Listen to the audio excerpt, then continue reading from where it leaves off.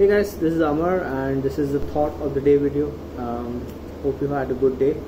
I'm recording this in the evening, which has become quite usual. So the thought of the day today is on future. That's what the thought of the day is on. That's something we all worry about. We all think about how our future will be like. Will we be happy in the future? Will we not be happy in the future? So the way to look at the future is to do what's right in the present, right?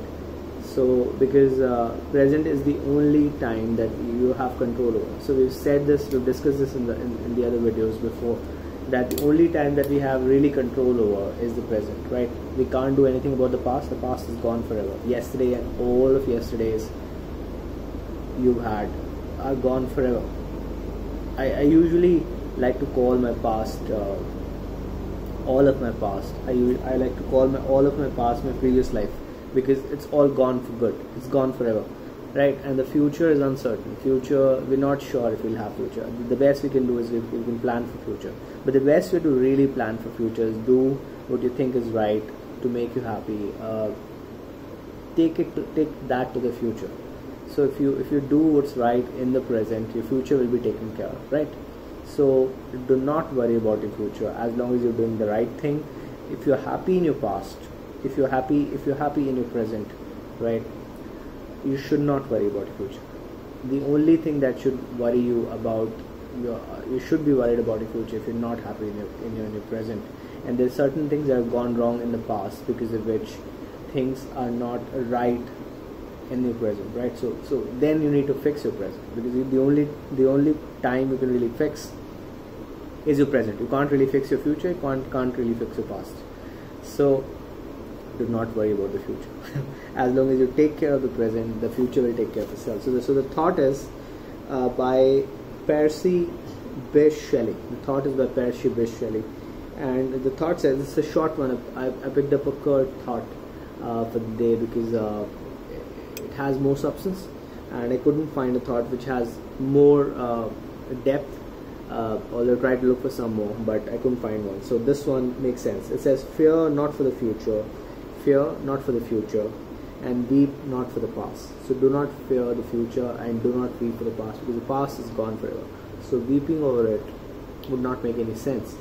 And fear not the future, because if you take care of the present, then future is not to be feared. Do not worry about your future, right? The only time you need to worry about your future is that your past is that when your present is not fixed.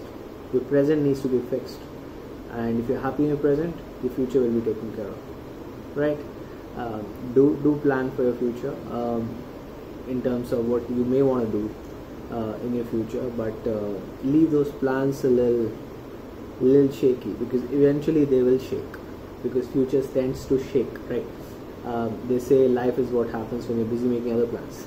So new things come up, but our core after all doesn't change. The most important thing about your life is your core, about your purpose, about why you do what you do, and that's something that you do in your present, right? So take care of your present and do not fear not for the future, and weep not for the past.